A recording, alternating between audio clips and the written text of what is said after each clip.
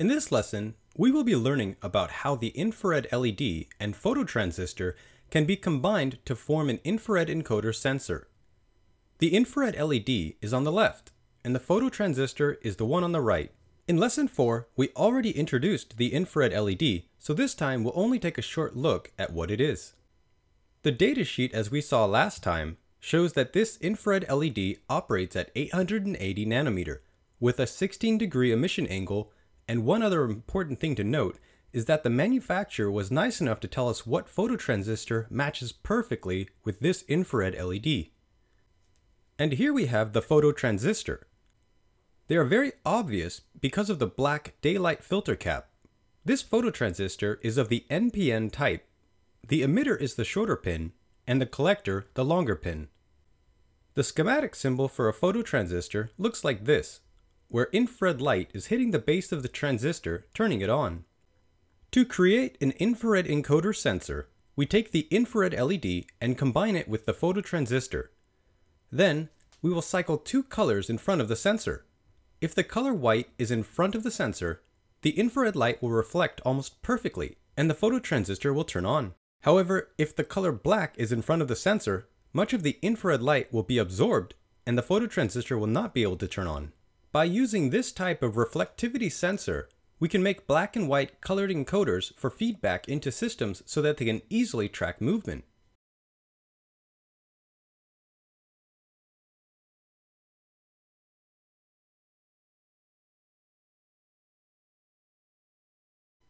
For this lesson, we want to build an infrared encoder that keeps count of how many times the sensor has transitioned between black and white.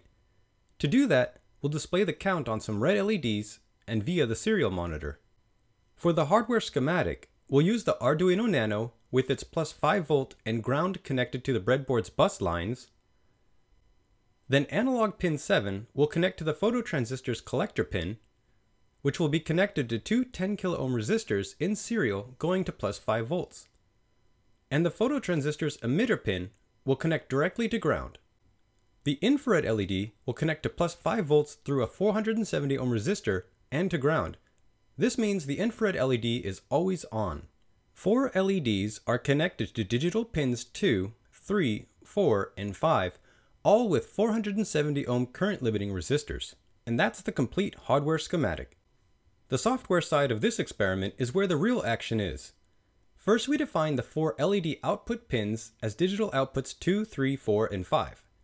The sensor pin is analog pin 7, and since the phototransistor will still slightly turn on when infrared light is reflected off of black surfaces, we will use a threshold voltage of 3.4 volts to define the difference between detecting black and white.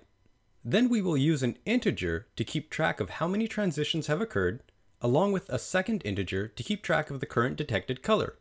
In the setup function, we start with the serial module at 9600 bits per second and set all of the LED pins to outputs. In the loop function, we first perform the analog to digital conversion of the phototransistor's collector voltage. Next, we send the current status of the system, the distance moved so far, and the current color back to our laptop.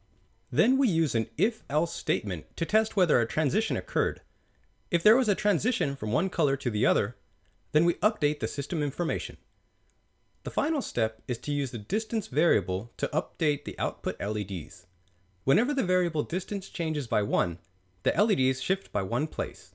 With the program ready, plug in your Arduino Nano, compile the program, and upload it.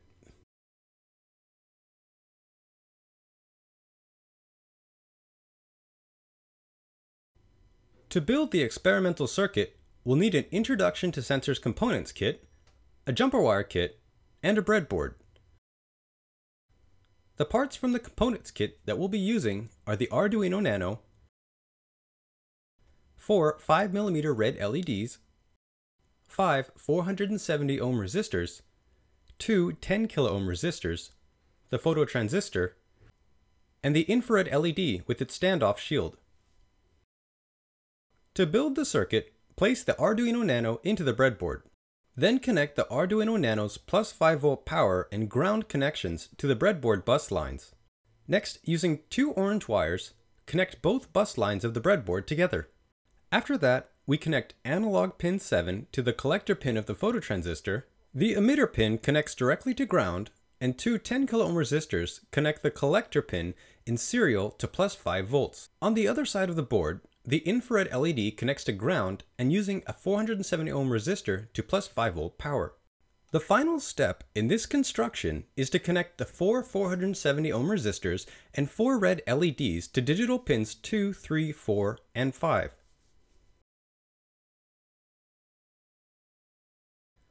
And now with the circuit complete, let's plug in the USB to power up the board. We'll also be using the serial monitor in this experiment to see data output.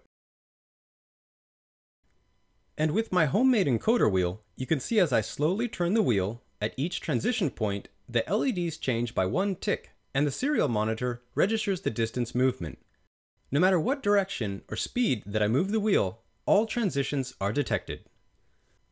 A common application for this type of encoder is on motors to keep track of how far they have moved and how fast they are going. Here I put the encoder wheel on a motor that is spinning quite fast. And now when I bring the motor into range of the sensor, you can see the LEDs move continuously and the distance output on the serial monitor increases dramatically. This type of feedback sensor can be used to create very accurate movement in systems that run motors, from turrets on tanks to wheels on robots.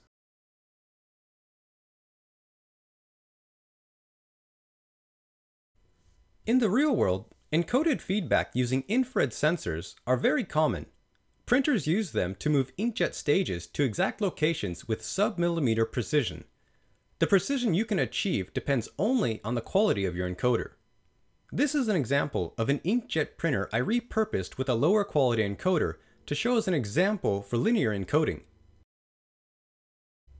Another type of encoder uses transparent segments for a sensor to look through instead of reflect off of. But the feedback methodology is the same, as it also creates an on-off pulse that a microcontroller can use to track distance and speed. One last thing to mention is that not all types of encoder wheels are created equally. An online image search for encoder wheel yields an array of different relative and absolute encoder wheels. All parts in this online course were provided by the Gadgetory. Visit them at gadgetory.com/PyroEDU. In the next lesson, we will be taking a look at how to sense sound by creating a basic sound sensor system.